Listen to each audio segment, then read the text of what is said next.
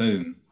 Yeah, that's a job that they can't trust me with. Welcome everyone. I've lost the USB pen, which has got the Brad Cleethorpes one pager on, which I'm so disappointed by, because those icons were well on the line, I've got to say. Welcome all. So tonight we welcome David Weston.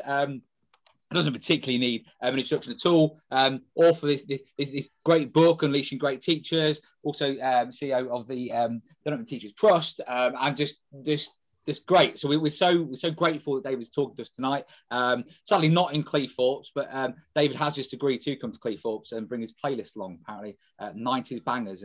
And yeah, that's probably whereabouts we are in Cleethorpes. We're probably in the 90s at the moment. We're having a whale of a time, aren't we? So So Dave's going to do a session today on expert teachers and developing expert teachers, teaching as well. So over to David, and I will turn my camera off and stop talking because you'll want to listen to David. Well, listen, thank you so much. And being stuck in the 90s, there was at least some great music. There was some really good music. So listen, I couldn't be happier to speak about anything really than developing expert teachers. And what I thought I would do was try and focus a little bit on what we know from some of the research. I'm going to challenge a few ideas a little bit about the idea of novice and expert teachers, which I think is sometimes a little bit oversimplified. And I'm going to just reflect a little bit on why it is sometimes teachers stop developing. So I'm weaving together a whole bunch of things, some recent papers, and also a new paper out from the Teacher Development Trust as well. So let's see if I can share my screen effectively here. Right, with a bit of luck, people can see my screen. I hope so anyway.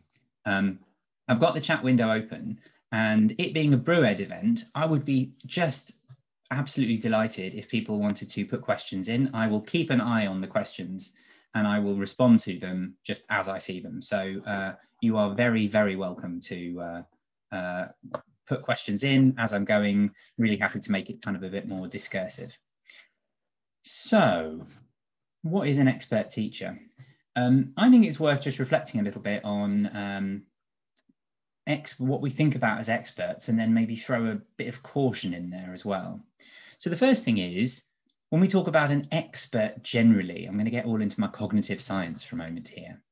So established extensive mental schema. So what does that mean? That means whenever you think of anything about being in a classroom or about being a teacher, it means that you have lots and lots of associations. So you have loads of experiences which are all connected together in your brain. You've got loads of vocabulary. You've got loads of different historical things. You've got lots of procedures and habits. You've got loads of concepts and ideas, and they're all really big, rich mental schema. So there's a lot going on in your brain. It's very rich and interconnected. And we'd expect that of an established expert teacher. You'd have well-developed procedural knowledge. What does that mean? That means there would be loads of procedures and approaches in the classroom that you find very natural to do. So that means you'd have a massive toolkit of different teaching approaches that you could use at any time, and not just I follow the instructions 1, 2, 3, 4, 5, but you'd also be reflecting that actually, well, at this point I could do 5 different directions, and at this point I could do 3 or 4 different things. Oh, and if I have to do this at the same time as doing that and the other thing, I can do them all at the same time. So that's why expert teachers can be explaining one concept on the board, they're monitoring the classroom. In a constant monitoring pattern they go, they notice someone about to misbehave there, they notice someone else who without a pencil. As they're explaining, they quietly drop a pencil on one desk and then just stand ominously next to the child who's misbehaving. All of this is they know all of these different things and they can be combined together. And a lot of it they can do because they have high levels of automaticity, as in they don't actually have to think about, oh my goodness, I need to walk from here to there, and I somehow need to deal with that behavior. They just know that by standing near there, that's going to help things, and they can keep most of their mental focus, their working memory, on the explanation that they're giving. And then they also have a really high level of perception. So where a novice teacher might just be mainly focused on, oh my goodness, what's happening on the board right now? I need to say that. An expert teacher can just sweep across the room and pick up really tiny little signs of off-task behavior or tiny facial expressions that might suggest people haven't understood. They're picking up really minute little elements that are going on. But also, and this is often neglected, they've got a greater perception of their internal sensations. So there's this thing called interoception. Interoception is the sensory signals that come from inside your body. So how tense are my muscles? Do I have any pain internally? Do I have I just had a release of internal hormones, adrenaline? How fast is my heart beating? How fast am I breathing? How hot do I feel? What am I tasting? All those sorts of things, and all those sensations from the body, which are then linked to how you feel. So a novice teacher might suddenly find themselves faced with a difficult situation and just be overwhelmed by the tight stomach and the muscles tightening and the sense of heat. Whereas an experienced teacher will see something, they'll feel that slight tightening in the stomach, but they'll immediately say, oh, okay, yeah, this is a very familiar sensation. I know how to deal with it. I can take a quick breath. I can just deal with it as we go. Now, here's the bit where I want to challenge, because if we say, well, that's an expert teacher, people often say, oh, well, a novice teacher who's only just started teaching doesn't have these things. But I'm going to be maybe a bit controversial, because I think they do have these things. So let's imagine a beginning teacher, it is their first couple of weeks in the classroom. So first of all, what do they have? Well, they have extensive schema of classrooms. That beginning teacher has spent probably 13, 14 years in a classroom. They have huge, extensive experience of hundreds of classrooms, thousands of hours of being in a classroom. They know loads of things that happen in classrooms. They know the expectations of how things should be, what should happen, how teachers act, how students react, because they have spent thousands and thousands and thousands of hours in classrooms. So they have enormously well-developed schema of classrooms, but just not necessarily from the perspective of a teacher, but from the perspective of a student. They have really clear expectations of how teachers behave. They absolutely, again, made thousands of hours of observations of when students do this, teachers do this, when teachers do this, students do that. They have a sense of expectation of how things should happen. And even though they might not necessarily be able to carry those procedures out themselves, they have absolute sense of certain things follow other things. They have real sense of how to be in a classroom. A student will again have thousands of hours of hard-fought experience in what it means to sit in the classroom, to be in the classroom with other people, what their actions should be if called upon to do things. They have very high levels of automaticity. A student doesn't need to think about, the teacher is asking a question, what do I do?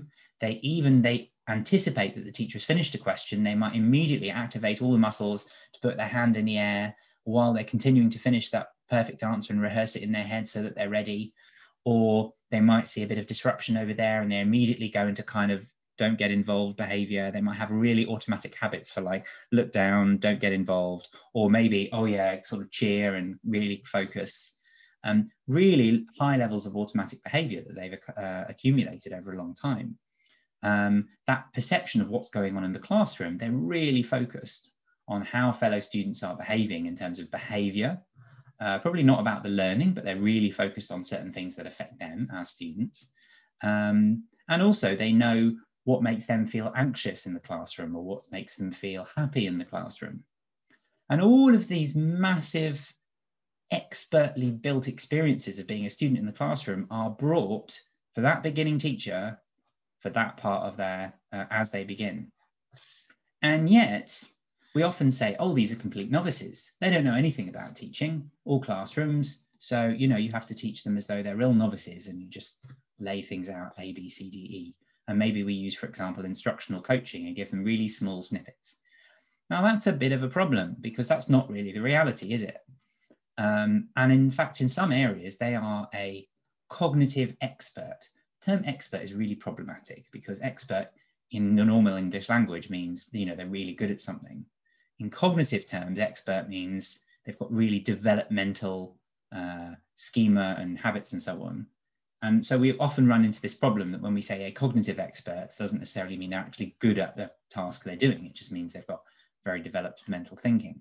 So in some ways, the beginning teacher has loads of expertise, and some of it is the wrong type of expertise. Teachers shouldn't be behaving as though they're a student, and they shouldn't be behaving, they shouldn't be focusing on the things that students focus on. They need to focus on other things. And so in some cases, we've got a case of expertise that needs kind of deconstructing and reconstructing in a different way. But in some aspects, beginning teachers are genuinely novice. I mean, basically, students have no idea how teachers plan lessons. And they have no real idea of like what really goes on when you're sat at the front and what you're doing and how you're monitoring. Like they don't have habits for that. They don't really have habits of, how you approach the classroom, how you set it up, how you plan and grab the materials, how you reflect afterwards, how you plan things. So there are some areas where genuinely like there are no established habits, there's no established knowledge going on there. And in those cases, yes, we have some genuine novices. And that's one of the reasons why when you say to a beginning teacher, you need to plan a lesson, they go, oh my goodness, I have absolutely no idea. I have no idea how to plan this. It's like completely overwhelmed. But if you say, oh, quick, you just need to be a teacher in that classroom, and even though they might say, oh no, I feel really anxious about it, they've got loads of established sense of what a teacher should look like in that classroom. Okay, everyone, get on, do this, do this, do this. But all they'll have is the sense of what the teacher looked like to them. So the really interesting thing is actually getting teachers to move from what they were like as a student and what they saw as a student to what you want them to be now can be very difficult. And what sometimes happens with us as teachers is we re-explain what we're doing to ourselves. We come up with really good explanations of why things are different and how we've changed. But there are a number of studies that show that actually, if you look at how teachers think they've changed and can explain what they're doing versus how much their practice has actually changed, then there's a real mismatch between the two. Susan, if you just want to put your, I don't know if you raised your hand by accident or not, but if you just want to put your message in the chat, then I can see what you said there. Yeah, this idea that they've got these mental models and they change the mental models and they assume their practice has changed as a result, but actually it hasn't. But they just feel more satisfied because they can now explain what's happening. And then the next thing is, there was this lovely study from 1974. Okay, thanks, Susan, no problem. A study from 1974 where they actually found that if you ask teachers, okay, tell me what you're going to change in your practice, and then you look at what they change, then actually the two aren't correlated. And in fact, if you then feed back and say, oh, no, you didn't, either you overestimate how much they change or you underestimate how much they change, they go, oh, okay, fine, I'll correct it now. And they still don't correct it. So our intentions to change don't always change what we actually do. They sometimes change the way we explain what we do. And often we find we actually go back to whatever our teachers did. And the problem with that is as soon as things become habitual as a teacher, so as soon as you think this is what happens in the classroom, then it's very hard to change. So these two statements are quite important. If you don't have habits ingrained, then you can make an intention and you can make things change quite easily. But if you have habits already, then that massively suppresses the amount to which you can change your habits. Perhaps not surprising, essentially habits resist change. And interestingly, the more stressed you are, the harder it is to change habits. And this was a point made by Mike Hobbis, Sam Sims, and Becky Allen in their recent paper about teacher habits. And they pointed out that actually we put teachers in high stress situations. And what high stress situations do is they turn whatever we're doing now more rapidly into habits. If you're under more stress, you form habits more quickly and they're harder to change. If you relax and you're under less stress, it's easy to change the habits, which of course means that if you're in a stressful job like teaching, you really quickly form habits and then they become sort of solidified in. So that's tough. So we've got this problem that we start off with teachers whose most of their perception of what it means to be a teacher is what they saw their teachers do. And then, of course, they do pick up other ideas, but they think they're changing more than they are. And a lot of the things which they still default to, particularly under pressure, is whatever they experienced as a student. It's very hard to remove those experiences. So changing pedagogy, it's pretty tough. We can see it might be very different in the way we plan lessons, because planning lessons, there aren't going to be all these existing schema. But of course, if we start putting new teachers under massive pressure, they'll rapidly form whatever habits, even potentially bad habits, and then it'll be very hard for them to change. Now, it's worth revisiting the literature about what we do know about expert teachers in terms of what's different about expert teachers versus non-expert teachers. And one of the ones which I think is particularly fascinating here is this whole thing that expert teachers, they see a classroom very differently. And it's a fascinating thing if you get a novice teacher, or if you get a new someone who's not really been a teacher before, versus an experienced teacher, to observe a lesson and then write down what they think happened. They'll notice very different things. The reason they do that is, of course, experts have thousands upon thousands of hours worth of experiences in the classroom from the experience of a teacher. And so they will focus on the things that make a difference as a teacher. Whereas if you're new to teaching, you'll probably focus on the things that make most different to you as a student, as in someone misbehaved, and then maybe what the teacher said. Whereas an experienced teacher moves away from those ideas and focuses a lot more on the things that make more importance to the expert teacher, which are small student reactions and like little nuances of learning and indicators of learning. So experts are able to recognize more signs of learning quickly, and they're able to predict learning more quickly. They see more information about what's going on in the classroom. They see it more rapidly. They quickly go to the more subtle and salient features. So subtle features as in not necessarily the biggest movements, but salient about learning. What are the indicators of learning? Experts have a stronger sense of, actually, this isn't as good as it should be. They have a sense of what should be, and they can notice where it isn't as it should be. Whereas a novice just kind of sees things as they are, because they don't really have so many mental models of what it should be, apart from as a student view. Experts can more rapidly notice smaller interactions rather than how the whole class is behaving. And experts can be more aware of the variation of what's going on in the classroom, because they have so many mental models. They can see the differences between what should be happening and what they're used to happening and what is happening.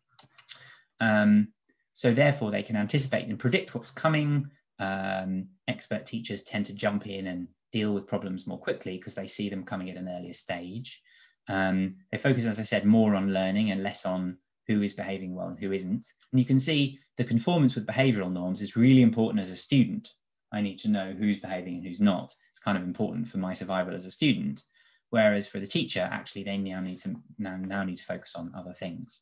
This is interesting. So when you ask, if you sort of stop a lesson in a video and you ask an experienced teacher to tell you what happened, they'll usually say, oh, right at the beginning, I saw this, and then it turned into that, and then later on they did this and then this, because they've picked out changes over time. Whereas a less experienced teacher just kind of tells you what's happening right now. And in fact, expert teachers will often explain what's happening in this lesson based on several previous lessons. They've connected it together much more, well, expertly. And then this idea of interoception again. Expert teachers are less surprised by how they feel in lessons. They can self-regulate themselves better. Acting differently, expert teachers are much more flexible in what they do. They're much less likely to just follow a series of explanations or activities. And if you're an expert teacher or an experienced teacher and you've watched a new teacher, you sometimes find it really frustrating that they just drag on too slow during some bits, or they speed up really quickly when people clearly haven't got it. They're not being adaptive.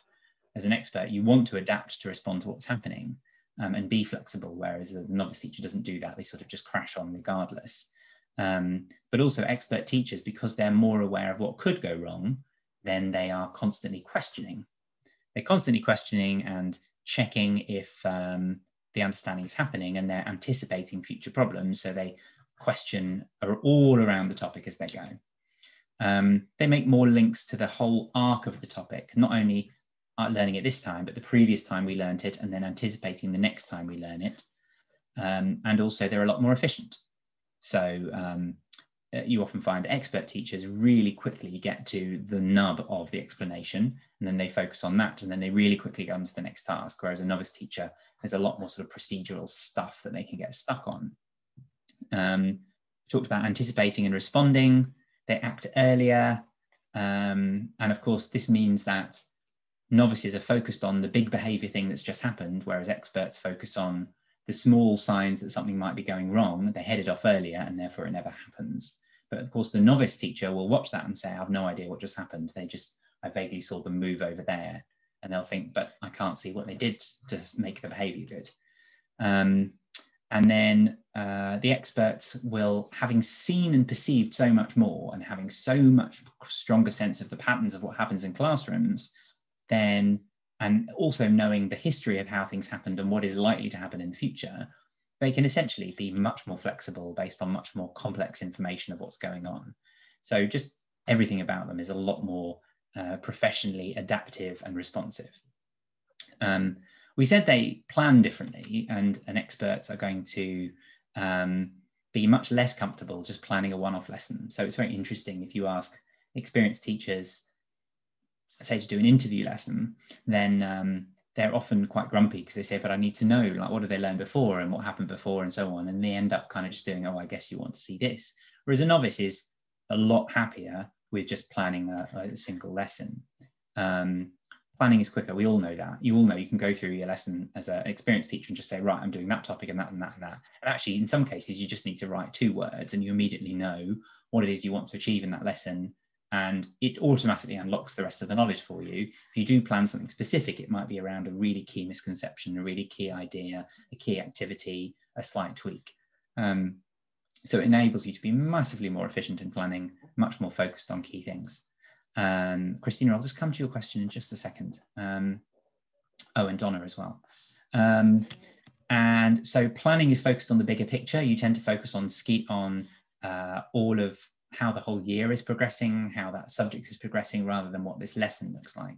And be more flexible and focus more on differentiation. And then finally, in fact, before we get on to thinking differently, right, 2 questions. Christina said, do you think we can teach novice teachers to spot these things in a lesson, or is it a case of it will come with experience? No, I think we can. And I'll come on to that in a minute. But I think one of the things which is very powerful is having expert teachers narrate what they're seeing in the classroom. There's a very common activity, which is plan a lesson together. Maybe the mentor teaches it first, they reflect on it together, and then maybe the mentee or the new teacher teaches it. And that's a really important direction of travel, because you need to plan it together, and then the mentor needs to say, I'm going to do that because I'm expecting this to happen. Then I'm going to do one of these 2 things because this or this or this could happen. So in your watching, look out for these things. Ideally, you record the lesson together, you watch it back, and then as the mentor is watching with the mentee, they can point out key things that are happening. Do you see there? See the way I moved over there? Let's go back a minute. Do you see the way they were just beginning to fiddle? That looked a bit different. Therefore, I went over, right? So you begin to narrate what's happening and help them see with the expert's eyes. Not that they'll immediately form the schema for that, but they'll be attracted to the key features that are important, which means their learning will be faster. Donna asked, do you think the restrictions of teaching in socially distanced classrooms has mitigated the expertise of experienced teachers? Absolutely. So we've seen loads of situations where expert teachers, very, very comfortable, automatic, have become much more procedural. I just have to follow this because I'm uncomfortable with the text. They've really struggled. We've seen expertise reversal. As I'll come on to in a minute, that can be helpful because actually some teachers have taught basically the same way for 10, 15, 20 years, not because they're doing anything wrong, just because they can sometimes shift their mental models, but the actual practice doesn't change. And the only way to really shift what's going on is we need to disrupt our thinking, and nothing has disrupted our thinking more than being forced to teach online in a completely different way. So I have no doubt that that will have really shifted the perspectives of very expert teachers to think again as novices, but that will have also shifted them out of some of their thinking patterns and into thinking in new ways. Let's carry on. So anyway, those were that, right. Ooh, I answered it. I answered it live? No, I don't know how to. Anyway, let's make that one go away. Dismiss. Expert teachers think differently. So we reflected on this idea that experts are more likely to remember and prioritize the amount of learning in a lesson. So if I'm thinking back to a lesson, I'll be more likely to focus on what was learned and indications of that, rather than did they behave and did I cover stuff. That goes back actually to Professor Sam Twizzleton's research, where she looked at the different stages of students as they go from early beginning teachers to very experienced teachers. And initially it's very much on I will say, then eventually I will cover, and then only finally it sort of moves on to what they'll learn. So interestingly, we then get into some problems with expert teachers. So novice teachers blame themselves far too much. They say, oh, they didn't learn, it was my fault. And expert teachers tend to focus on more fixed issues. So one of the ways we develop kind of resilience in the classroom is not blaming ourselves for everything all the time. But the problem with that is expert teachers begin to get more fixed. Now, of course, this might not feel like you, that's fine. On average, across teachers, when you look at these studies, you find that expert teachers begin to make more external attributions. That means they're saying, well, actually, they didn't learn because they didn't learn because, you know, their parents or their attitude or their effort or their ability. Whereas novice teachers are much more saying they didn't learn because I, which of course is harder on yourself. And of course, the reality is somewhere between the two, isn't there? Because everyone has a contribution to learning. So these attributions are very important.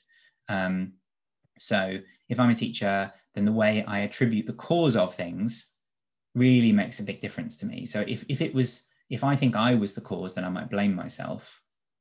If I think it was the student or their family, for example, oh, they come from a bad family, then I sort of excuse myself and I may then stop making more effort. If I say they didn't do well, then do I think that is a fixed thing? They didn't do well and they'll never do well. Or do I think they didn't do well, but they could do well? So it depends whether it's fixed or malleable, or some people might say stable or unstable. And that attribution is very important. If I decide a pupil is not very bright or they do not do very well, then if I can change that to they did not do very well yet, or they did not do very well in this particular instance, but that could change, that completely changes my attitude to my efforts in that student, because I can persuade them to say, well, if you do this, you could. If I do this, then you could. So that's really important. And then there's this sense about the agency. So it might be I say, well, yeah, I mean, they didn't do very well. They could do really well, but there's nothing I can do. Someone else would have to fix it. So the other really important thing is the agency that we tend to have as teachers. So I think that's really important, that we're exploring why we think things are going to happen, who's responsible, who all the different people responsible are. If it didn't happen, will it never happen, or could it happen in future? And then, of course, we need to check that what people say they believe is really what they believe. Can be quite difficult.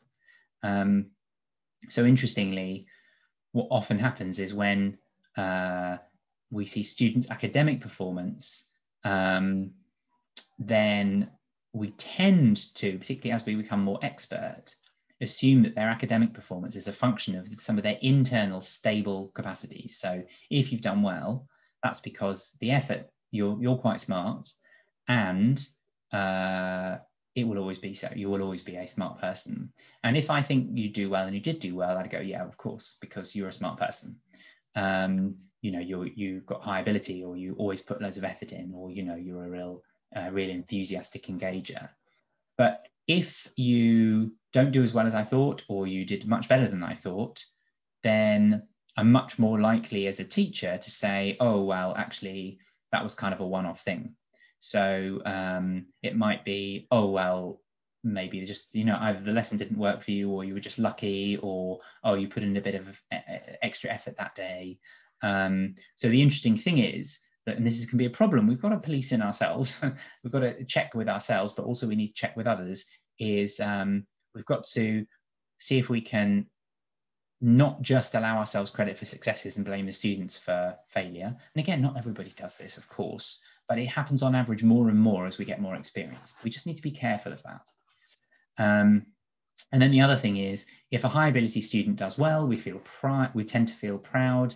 We tend to feel guilty if a high ability student in our thinking does badly.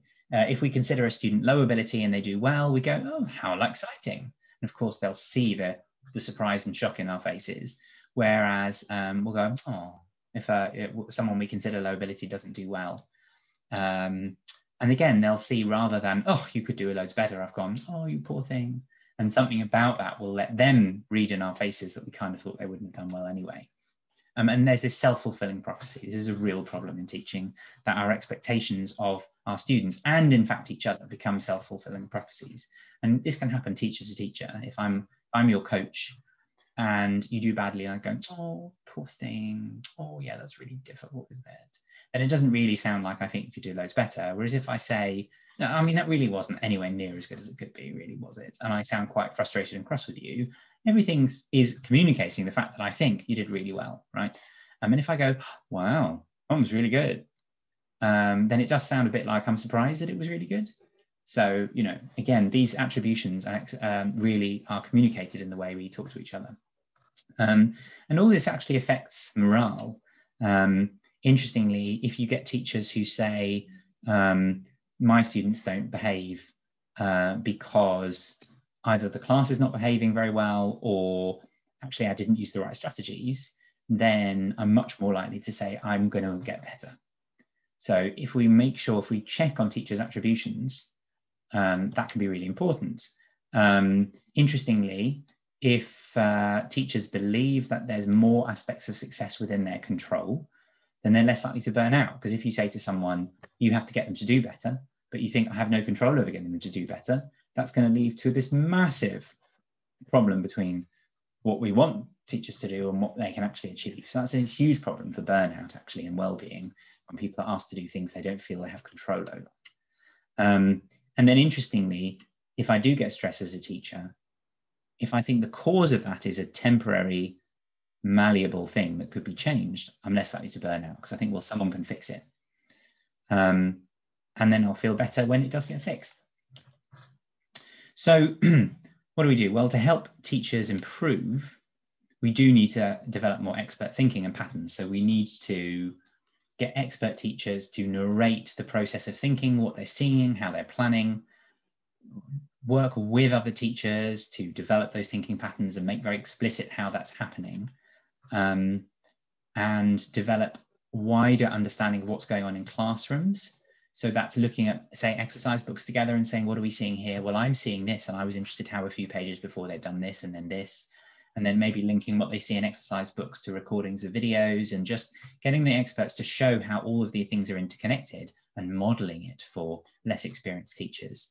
And then showing how a strategy, you know, you might pick a Lemov teach like a champion strategy, and then maybe model how that might be used in different ways. And maybe, well, I'll do this and I'll do this, or I started doing this, then I stopped and changed because. So obviously you need to begin by getting someone to understand the technique, but then you need to get the perception behind it as well. And I think that's the thing we often don't do so well in teacher education. I think we focus very much on do this and do it this way, and less on how to make it adaptable, what the perception is, what should be happening when you see it, and what were the signs it's not working, and when might you want to change it, and so on. And also helping people plan. I don't think we do any favors by providing these massively scripted curricula where every lesson is planned in a box, because that stops people from planning the whole series. And when I think back to my experience back in the early 2000s of training with a national curriculum, I kind of trained a lesson at a time. I didn't really get the grand sweep of the scheme, because it didn't encourage me to. It didn't really explain how each lesson in those old national curriculum schemes actually fit within the arc. It didn't show how each thing built on each other. It was much more one-off, and so that wasn't helpful as a beginning teacher. It's important that when teachers finish lessons, and maybe we've observed them, we try to get them away from they behaved, I didn't feel good, I felt stressed, etc., and actually focus on the learning that happened. And really good professional learning does, excuse me, gently losing my voice, does get teachers to really focus on the key learning moments, and actually what were the moments where we could have seen signals that things weren't working well? What were the misconceptions? How does that relate to what we thought would happen? But also we need to specifically tackle some of these issues around attributions. You know, what did you think was going to happen here? Did it happen? Why do you think it happened? Is it possible to change that? Who could change that? Could you change it? Could someone else change it? To what extent do you think the student is could do better. And we need to find really safe, open environments where teachers can articulate things that we might go, oh no, that's a terrible expectation, and not make them feel judged for saying it, because people have to be able to articulate with honesty what they really think now if we're going to change it. Now, the challenge is improvement isn't linear. So expertise that you develop really depends on a number of things. Number one, you get better if you stick with the same material. So if you stick with, say, the same textbook or scheme, or the same topics to similar year groups, you're much more likely to accumulate wisdom. If you teach similar students, if you're always teaching in year 7 maths to what you might call quotes low ability sets or the bottom sets, I'm comfortable with that. We could go into why later. You will become more expert with teaching those sorts of children, or children with some similarities to that. Pedagogies. This is one we all had a problem with recently, with suddenly switching to online teaching. If my pedagogy is, I teach this way in the classroom like this, you get pretty expert at using that. But if everyone suddenly says, oh, now you have to use a 3-part lesson, or everyone has to do a retrieval starter, or everyone has to teach online through Teams, well, that's a problem, because suddenly that reduces the expertise. And interestingly, when you get a really expert teacher in one topic in one school in one set of students, and you ask them to go in a different school or a different topic or a different set of students, you see their expertise goes down. Alison said, do you think some of the aspects of expert teaching you mentioned commonly differ depending on subject? So a non-practical teacher spotting differences and attributions in a practical lessons. Yeah, completely. Absolutely. So, yeah, you know, I spent 10 years as a physics and maths teacher. If you ask me to watch a PE lesson, I'm only going to pick out surface features of the PE lesson, because the pedagogy is so different, the classroom is so different, the environment is so different. I couldn't possibly notice the small nuances within that. And actually what I'll probably do is go back to what it felt as a student in a PE classroom, a PE on the field, in the hall, whatever, and I'll probably focus on some of those features. And that's one of the reasons why same subject observation is really important, because to get the real depth of, oh, actually that's a tiny misconception in the way they reflected on that essay, is really important, but might not stand out to me as a maths teacher or physics teacher. So yeah, it's really important. It's not impossible for someone to observe somebody else, but of course they will be drawn to the more generic aspects of teaching, and or elements that they might have felt strongly about as students. We just have to, you know, understand that. Does that have an implication for the quality of feedback, asks Christina, that you like to get from an SLT who teach a very different subject to you? Absolutely. Absolutely. And it's one of the reasons why the Ofsted inspector who thought they could go around and judge a good lesson or not, no, you know what you like. You know, it's why that sense of, you know, some chief inspectors who've claimed, oh, everyone knows what a good lesson is.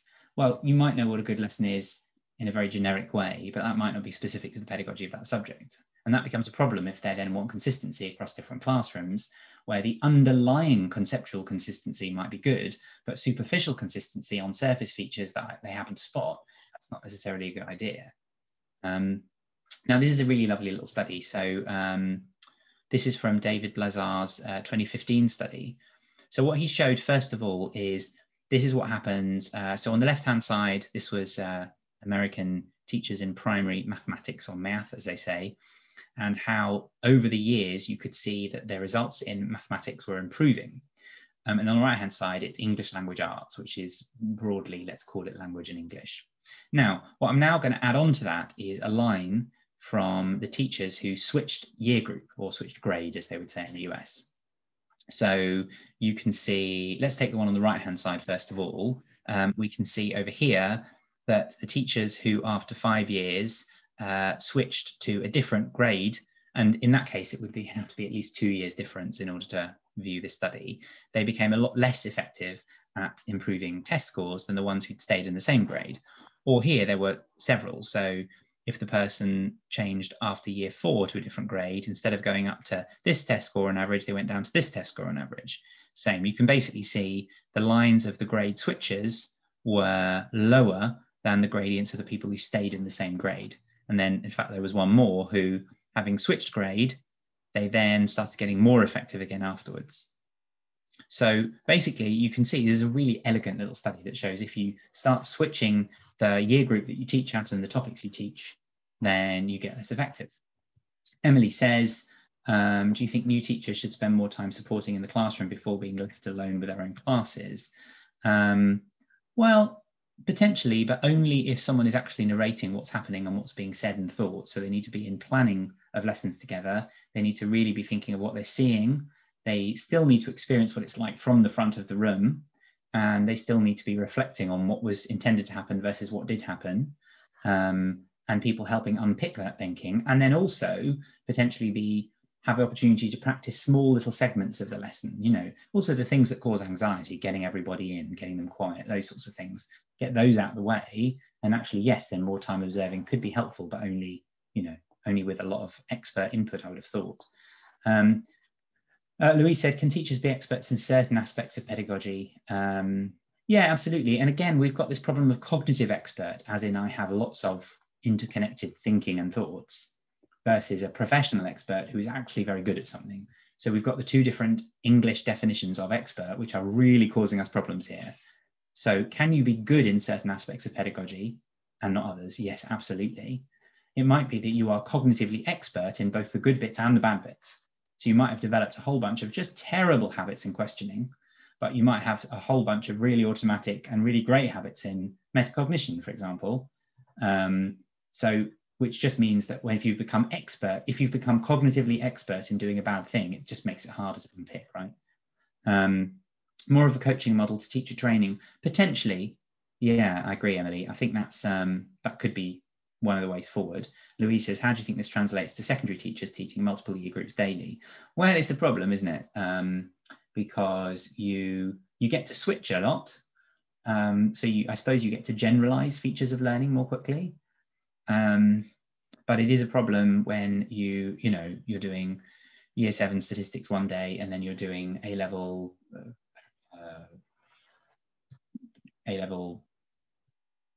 quadratics. Oh my goodness, I've forgotten everything you do at A-level. Anyway, you're doing A-level mathematics the following day, and trying to generalize those key features of what you're doing pedagogically is very hard, and you get kind of chucked in. And again, really good mentoring and coaching might be able to help you pick out the key features of the pedagogy that exist in both. That's why, whole school CPD that is focused on things like Rosenshine's principles, where you're really focused on what you're doing in each of those cases, is great. But Rosenshine is, again, often focused on what we do rather than what we perceive. And what's missing in Rosenshine and TLAC, etc., is what we see and how we plan sometimes. So carrying on for a second, CPD that's more likely to work then has got to be less focused on standardized and flexible routines and scripts, which is not to say you can't do it initially. I really do not have a problem with Teach Like a Champion, as long as it is, look, here is a tool. Let's teach you to hit the nail with the hammer really well. But then, by the way, at some point, we need to learn about different walls, and we need to learn about different size screws, and we need to learn about different things where you'll have to use loads more complicated things afterwards. But at some point, you actually need to know how to use the hammer, right? So TLAC, I think, gives you some really good basics. But as long as we realize it doesn't teach you how to perceive when it's useful to vary it and when you need to use it and that sort of thing. So we need to add more onto it. And as soon as teachers start getting more expert, we do need to focus a bit less on the standardized stuff. More focus on insights and flexible classroom strategies, I think, is important. Again, helping people reflect on their lessons. What did you see? What did a really great teacher see? That's one of the reasons why, when I play the imaginary game of I'm pretending to have just been appointed head teacher, the first thing I would want to do in a school is get access to just some absolutely fantastic teachers in all of those subject areas and get them to coach and work with my existing teachers, not by telling them they're not good, but by reflecting together on what they're seeing and what really great expectations could look like. And by the way, come to my lesson and see how much they can do in that lesson. Let's explore why, and so on. I think that's really important. So use those experienced practitioners. I really wish we could have a lot more videos of really great practitioners having their thinking picked apart by really great coaches, recording their thinking about how they planned and how they taught and what they noticed and how they reflected and how they followed it up. I think that would be fantastic. And that's one of the reasons why I think Dylan Williams' work on formative assessment, his teacher learning communities work, is actually, it's really effective, And it's been, shown in a randomized control trial to be a good form of professional learning because it helps teachers focus on the impact they're having on pupils. It helps them think about ways to tweak their practice. It helps them do it responsively, because you have to be responsive. It helps them think about how individual pupils responded. And it gives them really high quality strategies that have been modeled and carefully thought through. So, I think that can be really helpful, but, it's not the only way of doing it. Now, we've been reflecting quite a lot as a charity. So it's all very well, but under what conditions does this learning happen, and under what conditions does it not happen? And in fact, last week, we shared our new working paper. So it is a working paper. We are still working on it, literally, but we thought we'd share where we're at the minute. So myself and Bethan Hindley and Murray Cunningham published this document. No, we didn't publish it. We shared it, haven't peer reviewed it yet. First of all, very clear across lots of literature that teachers' working conditions have a clear, consistent relationship with student achievement. That's really interesting. There is a very strong association between schools where teachers report more positive things about their working conditions and where students' outcomes are improving. And it's very clear that leaders have a really important role in this. So not that these are necessarily the only 5 things, but 5 things that stand out quite consistently across the literature in this area are that in schools where teachers are getting better, teachers have more times to plan lessons together, review lessons together, review curriculum together, review data together, plan and moderate assessments. And from what I've just said, you can see why, because people are articulating expert thinking, they're digging into the impact they're having, they're thinking about planning more flexibly, they're reflecting, they're adapting. Another thing that makes a difference in the conditions is when teachers feel more involved in whole school planning and decision making. If you feel more involved in decision making, you feel more sense of agency, you feel more listened to and trusted, your stress levels are likely to be lower, and therefore you're more able to shift your habits, and you're less likely to automate bad habits. Same with through this one. In a culture of trust and respect and lots of open communication, stress levels lower, communication is easier, you can get honest feedback, and you can learn much better. If you have a shared mission, that means you're building your sense of what is possible and expectable. That's not the right word, I can't think of the correct one.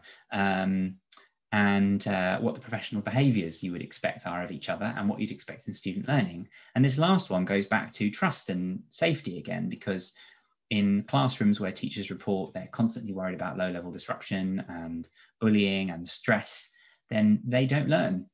And the reason they don't learn is stress impedes the learning when you have habitual behaviour. And if you don't yet have habitual behaviour, then you'll more rapidly just adopt whatever you have now and use that, and that will become your habits. Again, goes back to the Hobbes, Sims and Allen paper. So we also need to allocate teachers to the right partners. It's fairly clear that where teachers work closely alongside someone who is more effective than them, then they get better. And again, that's pretty obvious from what we've just discussed, professional conversations that elicit expert thinking. So that has an impact upon student attainment. Similarly, if we can keep teachers in the same classrooms, or rather the same subject areas with similar students for longer, doesn't necessarily mean they always have to be the same. And at secondary, it's not that you're always going to teach the same topics and things every single year.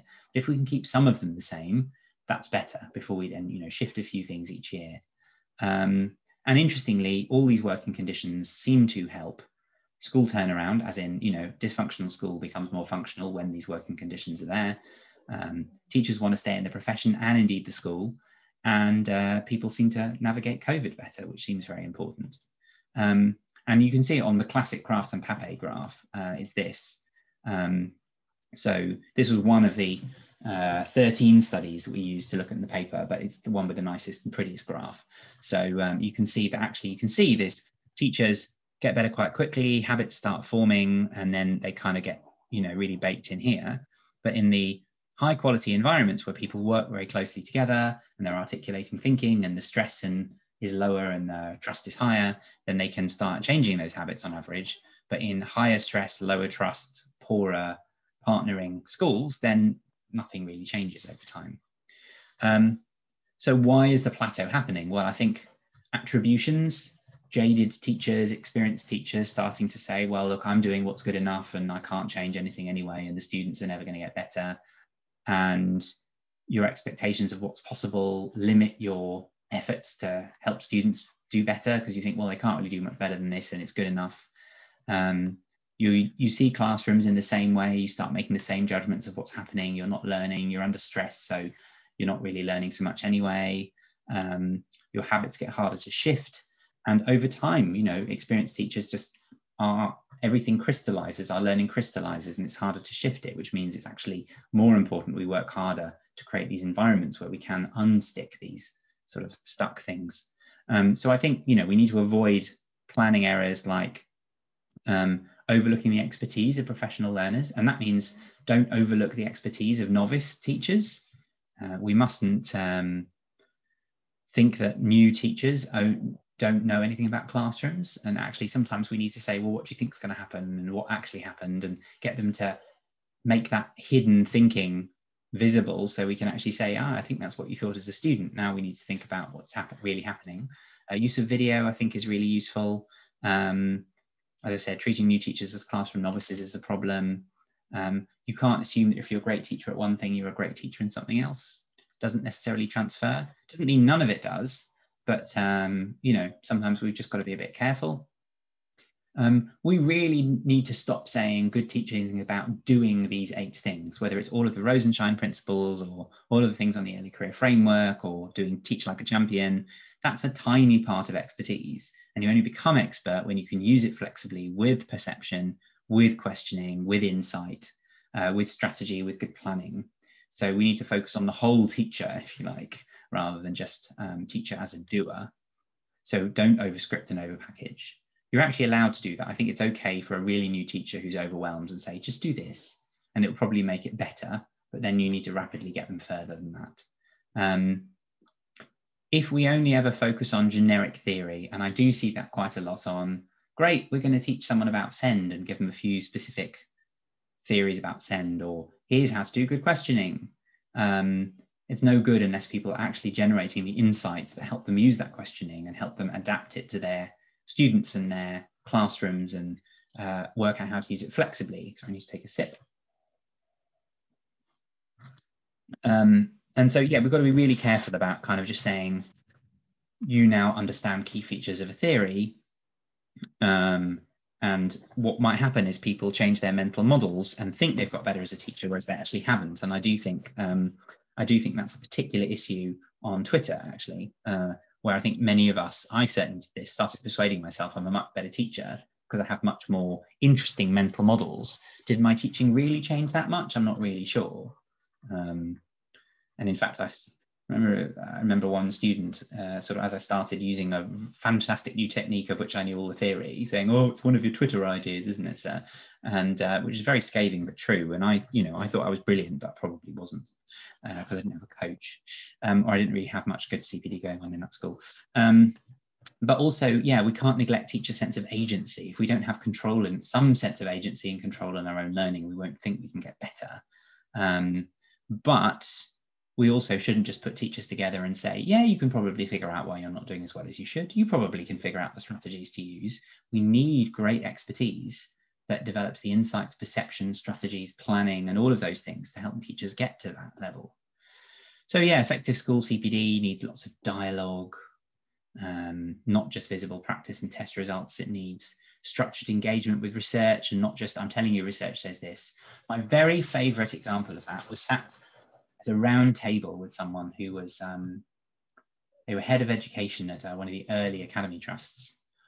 And this person turned around to me and said, well, I've seen that the Education Endowment Foundation toolkit, it was the Sutton Trust toolkit then, the Sutton Trust toolkit says feedback's the #1 most effective thing. So I tell them, look, you just need to mark your bloody books. That's not great. Don't do that. So research doesn't just say, we need to explore it and give people the insights from it and how to use it, rather than just research says. And as we say, we've got to be careful that people feel smarter and then think they've changed their practice when they haven't. So that needs enough constructive challenge to actually shift what's happening, and not just, get nothing moving. So there we go. I thought we might do a quick survey, actually. Let's do a quick survey. So I'm just going to, how do I share this? I'm going to share this. I'm going to put it in the chat. Get my little survey. Where's my little survey? No, that's not my little survey. I'm going to get my little survey. I'm going to go to this, and I'd like you to do it, and we're going to see how we feel about all of these key conditions. Here it is. There it is. All panelists and attendees. Great. So the link is in the chat. If you click on that, then that will take you to the survey. And I would love you to, it'll probably take you about 3 minutes to fill that in. And then I'm going to show you the results live. And we're just going to reflect on what you think about those enabling conditions and developing new teachers. And then that also has yet more opportunities to ask me questions. So I'm just going to shut up just for about 2 minutes while you start filling that in. And I shall be monitoring as the results come in, a bit like your revision. And then I'll come back and we'll share those if it's okay.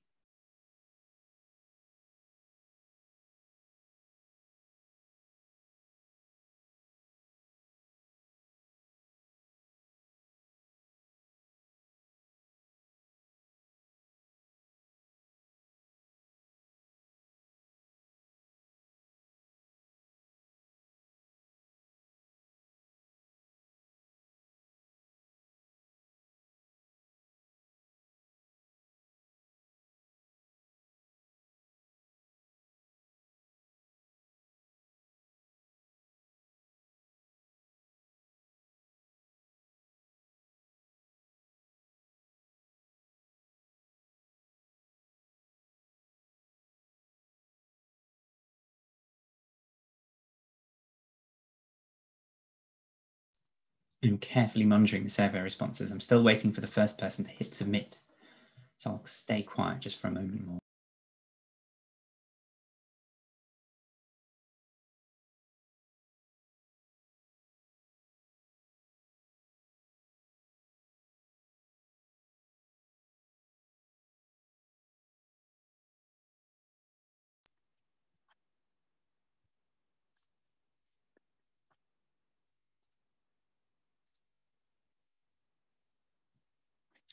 Two responses. It's all happening now, people. You're all answering. Okay, so keep going, keep pressing submit. We'll watch the answers coming in live. So let me try and put that on that screen. Let's press that button. Let's do that. Okay, and now I'm going to make sure we can actually share that screen and see it properly. Where is it? There it is. Okay, look at this. Results coming in live. It's like we're at the nerve center of the results. It's very exciting. Well, first of all, aren't there a lot of interestingly different roles around here? Well, we've got teaching school directors and senior leaders, and we have trainers, and we have senior leaders and middle leaders and directors and classroom teachers, and hurrah. Next thing is lots of different schools. That's great. So here we go. How effective is my school? Creating effective collaboration to explore student data, etc. General view is needs improvement. A few needs improvement. Most people saying it's okay. Reasonably negative still on involving teachers in whole school planning. One person said, yeah, a bit better. Much more on creating a culture of mutual trust. Okay, it is generally a lot more on the right-hand side there. That's more positive. It's very interesting actually, because I did this earlier today with a group of another group of people who had slightly more senior leaders, and they were more positive.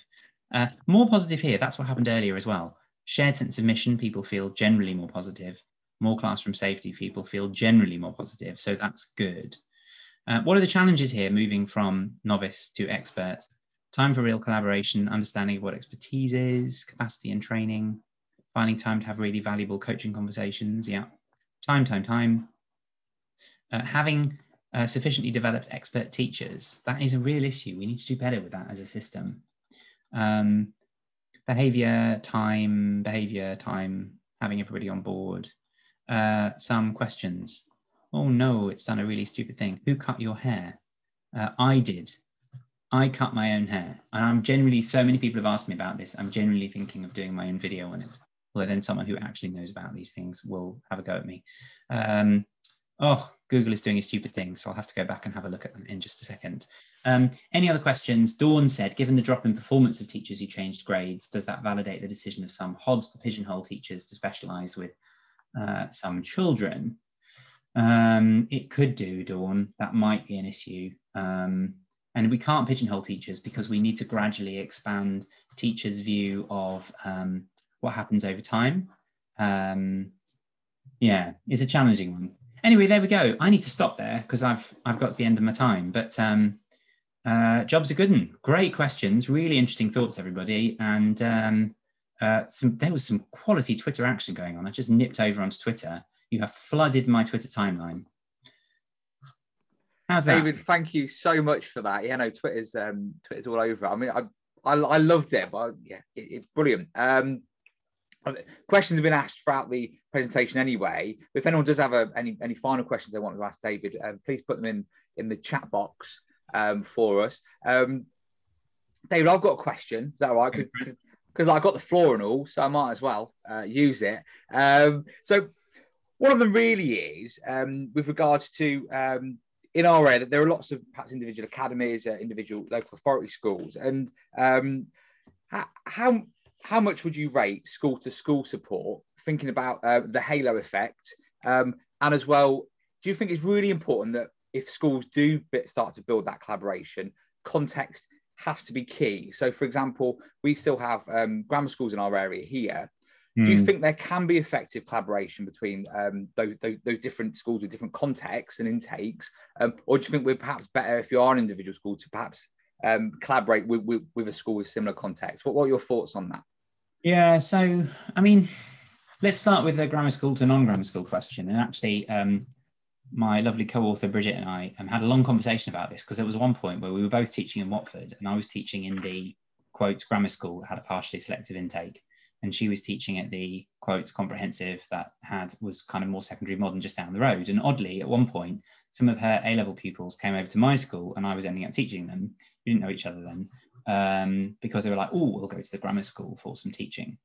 What was really interesting was I had these sort of two groups of pupils in my classroom, and some of them clearly had lower expectations of what they could do, and I didn't quite understand what their expectations were and the attributions, and they weren't used to the style of teaching, and it just seemed like a completely foreign world. And actually it didn't work necessarily really well because and if I'd gone to the other school and said, oh well, you just need to teach this way like an idiot, then that wouldn't have helped either, because actually I didn't know enough about what had been going on to those pupils over time, and I didn't know about, you know, some of the challenges there.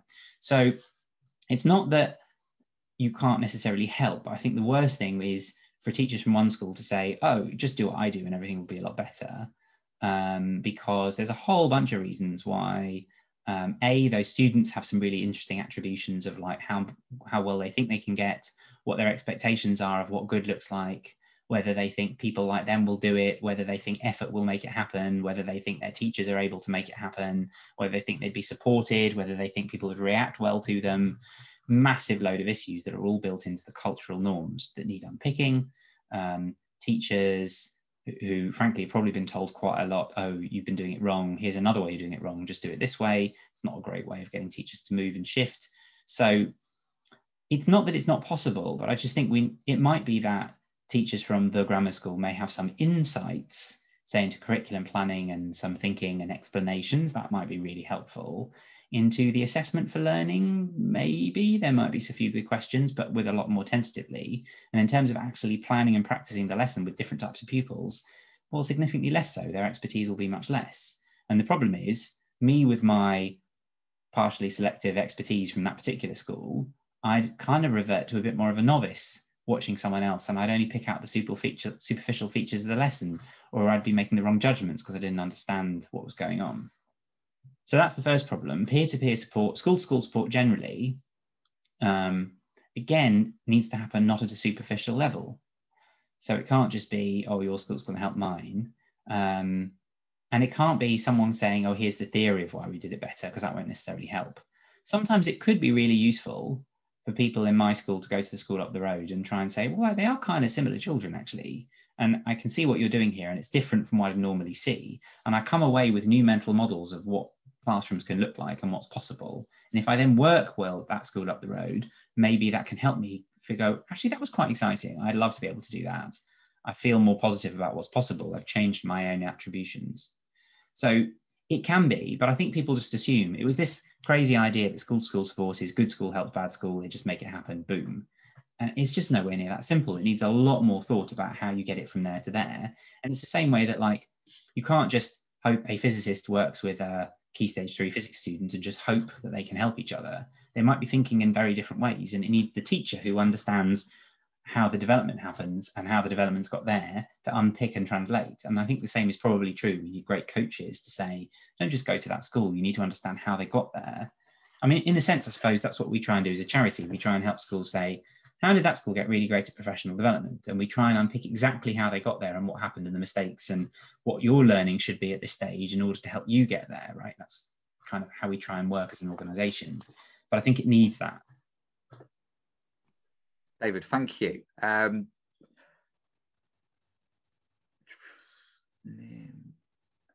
just looking at the questions, by the way. I'm not not a signal. Sure. Well, I've got loads of questions. I could go all night. So look, looking at those ones, and I know Nimish made the interesting point there about trusts. Yeah. And trusts have exactly that same challenge, actually, of loads of schools and loads of different situations. And actually what central teams need to do is actually create that environment in which different bits of thinking is unpicked and the core ingredients are shared and the insights are shared and the perception is shared, and not just that works, that doesn't work, move that from there to there. At the same time, sometimes, we can overcomplicate things. And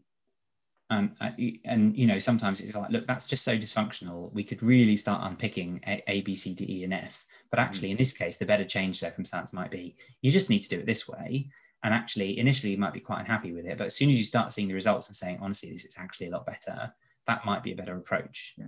It's not that we always have to just, let me gently unpick and what are you thinking and how are you doing? And, that can be great in some circumstances. It doesn't have to be all of it. But ultimately, we need to get to a point where people feel engaged and energized and capable and confident, and however you get there, right? But there are different routes you could take. I think that's why trusts find it so hard. They're often like, here's my central offer and here's how I'm helping schools. And LA's before them found exactly the same issue. So I don't know how we imagined that trusts would magically make that better. Obviously, there are some different levers. Yeah. Any more questions? Anyone else want to ask anything else? Literally just talked everybody into a standstill. That's always good. David, I haven't got a question, but I just want to say that was fantastic. That was brilliant. Thank you very much. That was seriously good. Really. No, I think I'm just sort of sat here in awe, just taking it all in. So it was brilliant. Thank you so much. Thank you so much for agreeing to be part of this. So absolute pleasure. And actually, what was really fun is it allowed me to pull together a bunch of threads of stuff that I've been reading and writing stuff on recently. So that's been good. So I kind of dug out an old research ed talk and added bits and wove other pieces in. So I really enjoyed myself, I have to say. So I really appreciate everybody allowing me to just stand and waffle for a bit. And I've still got my bowl of now very lukewarm water trying to lubricate my larynx. When is because you said it's a working paper, when are we likely to have that sort of published? Oh, well, so it's working paper as in everyone can download it, and you can get it from, I'm just typing it in, you can get it from there. Perfect. So you can grab it, you can download it. If you are a research nerd, who isn't a research nerd, you can download, you can read our summaries of all of the papers at the end. And in most cases, we found live and legal links to the papers, not in all of them. But yeah, so feel free. And basically, we're looking for academics to say, you can make it better by doing this. We've already spoken to quite a few. We're looking for people to say, actually, that's really interesting. I'd like to learn more about X, Y, or Z. So yeah, please download it. We'd love you to, and share that around. And with a bit of luck as well, we'll be bringing that into more leadership work. So as an organization, we're going to be doing more work on leadership training. We're waiting to find out if we get to be one of the new NPQ trainers, but even if not, we're going to be doing more work with school leaders, middle leaders, etc., to kind of get some of these insights and help people hopefully put some of them into practice as well. That sounds exciting. It's very exciting, mildly scary. No, very scary, but very exciting. Well, we've got lots of thank yous in the chat box, David. So, has anyone else got any questions? I've got one about videoing, by the way. So recording lessons. My final question, by the way, because I've got David Weston on the virtual line, literally. I just want to make full use of it. To what extent then do you think video lessons are a key tool or lever, if you will, to support teacher development? Really interesting question. I mean, I guess it depends. You know, the video lesson can go anything from the absolutely appalling, I've kind of forced this on you, and I'm going to make a judgment based on what's happening. You know, there could be some really, really bad things. At the same time, I also think that if you have invited someone to help you video and you've really thought about what you expect to see, and you've done it a few times, so you've got over the, oh my God, I sound terrible in an audio, which just takes a few goes. You get used to it. And then you get to the stage where you're actually looking at what happened and you can see the different perspectives and you're discussing the different clips, and you can use that to share with other colleagues, to share your planning and thinking. I think that can be really useful, and doesn't necessarily need amazing technology, but it does need some, you know, good platforms and good security and good agreements and those sorts of things. So, I mean, I'm a great believer in video tech, and I would definitely, again, I often play the mystery school. Someone has just somehow given me a school to be the head of, and what would I do? And definitely, like, investing in video technology would be one of the things that I would do, without a doubt. So, yeah, that would be my thoughts. Can you buy one of the things that like track the teacher?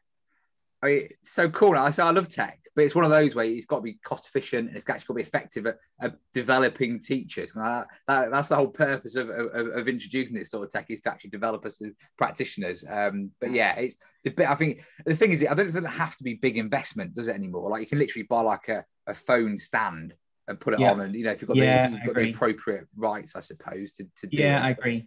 I agree. Very important question came through. What's the best 90s banger? I'm going to go with this one, actually. Live, Enjoy, Don't Stop Moving. It's just amazing. Absolutely brilliant song. Is it the best one? I don't know. It's the one that just came to my mind right then. Go and have a listen anyway, and you'll be transported back to the 90s. Someone's probably going to point out it's like 80s or 2000s now, but I hope not. Cracking song. Oh, the links in the chat box as well. Is that to the song? Yeah, absolutely. I was multitasking all my way through that last answer, I'm just going to say. I was answering your question on video and finding Live, Enjoy, Don't Stop Moving. David, I am impressed. Wait. 95, thank you. 1995, what a year. I mean, it couldn't be more 90s, could it? So there we go. I don't remember it, but I believe it was good. I believe it was good. Time against music. Anyway, there we go. Christina, I don't know if I was task switching or multitasking. I just don't know. It depends how coherent my answer about video was. I don't know. It's a good example of you, David, the expert, as a presenter. There we go. You see, I could basically waffle about automaticity, carry on while I randomly found a video and Live, Enjoy. See, that's where automaticity is a great thing.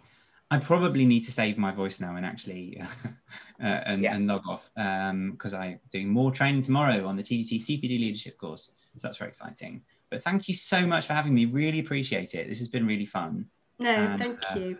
Thank you so much. Yeah, and I want to come to Lincolnshire. I want to do more things. So by hook or by crook. Yes. Fantastic.